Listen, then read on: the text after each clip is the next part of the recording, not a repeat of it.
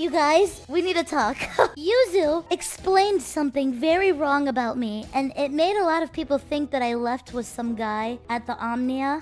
At some point, Camila disappears. She disappears like 5 minutes into being in the club. She disappears and never appears again. And we had to have like someone come to us, like someone random come to us, and he was like, Camila just wanted to let you know that she got picked up and she's fine.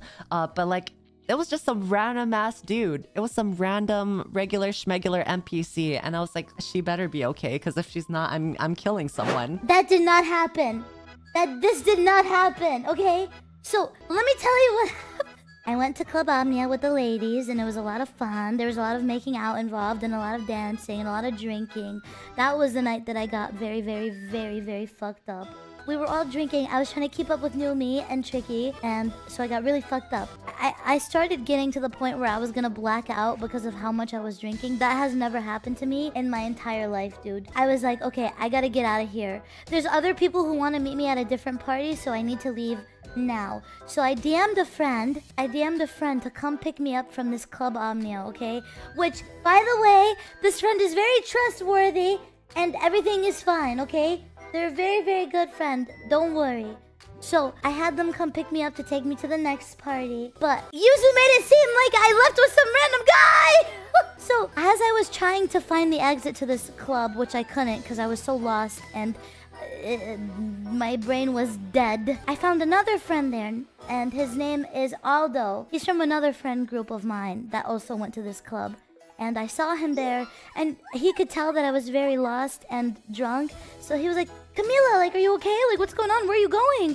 Why are you by yourself? And I was like, oh, I'm trying to find that exit. I don't know where I'm going. Help me. So he kept me by the exit and stayed there until my other friend came to pick me up. I mean, that was after I told Numi I was leaving. I did tell them I was leaving, the group of girls. I told Numi I'm going to a different party. Don't be sad. And that's when she pulled her little cute pout that she does. She was like, Kamimi, you gonna leave me?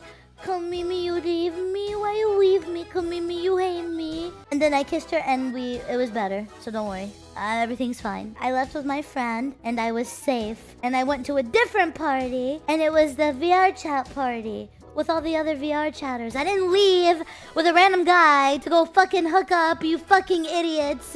So sorry. I needed to make something clear because the way she explained it, it's not her fault. It's not her fault.